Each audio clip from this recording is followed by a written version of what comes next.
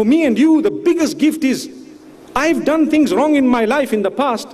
I was speaking about marriage a few days ago when I was in Sri Lanka, and I made mention of an important point to say, a lot of us, when we got married, we had functions that were more like, a Satan's ball, really, where women are naked, men are naked, alcohol present, people are dancing, things are happening, and for you, that's your sacred union of, mashallah, nikah. And we're celebrating it. And people regret it now 20 years down the line. Like I said, you don't obey Allah, don't expect your children to obey you. That's one thing quite clear. If they do, it's a gift of Allah, but there is a way of leveling it. How? Ask Allah's forgiveness. Oh Allah, 30 years ago, I did it very wrong. Ya Allah, forgive me. If I have another opportunity, inshallah, to do for my children and so on, then by the will of Allah subhanahu wa ta'ala, I will do it correct. I will try my best to do it correct. MashaAllah. The men, they might think of it differently. See, they're already smiling. When I said, if we have another opportunity, inshallah, we'll do it correctly, they'll look at their women and say, see, I'll get another wife now. May Allah subhanahu wa ta'ala help us, really. It's the way we look at things, the way we understand things. Different people look at different things differently. Sometimes you can make a statement that's as straight as ever, and people whose minds are warped cannot see that it's a straight statement. So what can we do? May Allah subhanahu wa ta'ala forgive us all and grant us all the ability to understand reality.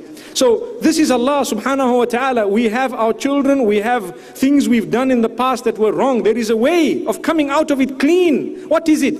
Admit you were wrong, regret it, ask Allah's forgiveness and promise not to do it again. Wallahi, wiped out, totally wiped out. And guess what? You don't need to go to another human being who's a father or a priest or a sheikh or the imam of the masjid and start confessing your sin, because who knows, that imam might have more sin than you. May Allah subhanahu wa ta'ala not let that happen. But if he were to tell you, listen, I will give you paradise, he doesn't have a guarantee that he is going into paradise. Where is the guarantee? Subhanallah. People are worried. Umar ibn al-Khattab radiallahu anhu, what a powerful man. He was worried. He thought, perhaps I might be one of the hypocrites. How would he have thought that? It's only the strength of iman that makes you think that way. To say, you know what, I've done so much, but I wonder what will happen to me. This is why we are taught, have hope in the mercy of Allah. Ana inda dhanni abdi bi. The hadith Qudsi, Allah subhanahu wa ta'ala says, I will treat each one of my worshippers according to how they perceived I would treat them, according to their perception of me.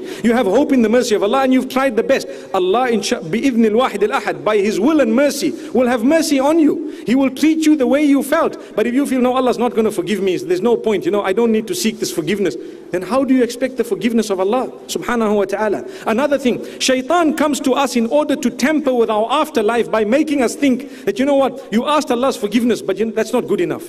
Not good enough. How? You asked Allah's forgiveness, how can you say that's not good enough? You may repeat the seeking of forgiveness again and again, no problem. You can repeat something. Yes, it's good because you are regretful of it, but don't doubt the mercy of Allah, not for a moment, because you would go against the Quran. Listen to what Allah subhanahu wa ta'ala says in a verse in Surah Zumar, where it is known as one of the verses that have the most hope in it. Listen to this beautiful verse. Allah says, قل يا عبادي الذين أسرفوا على أنفسهم لا تقنطوا من رحمة الله إن الله يغفر الذنوب جميعا إنه هو الغفور الرحيم. O Muhammad sallallahu alaihi wasallam, O Messenger, tell my worshippers who have transgressed against themselves. This shows us that when you sin, it's against you, not against Allah. Allah doesn't need my act of worship, it's me who needs it.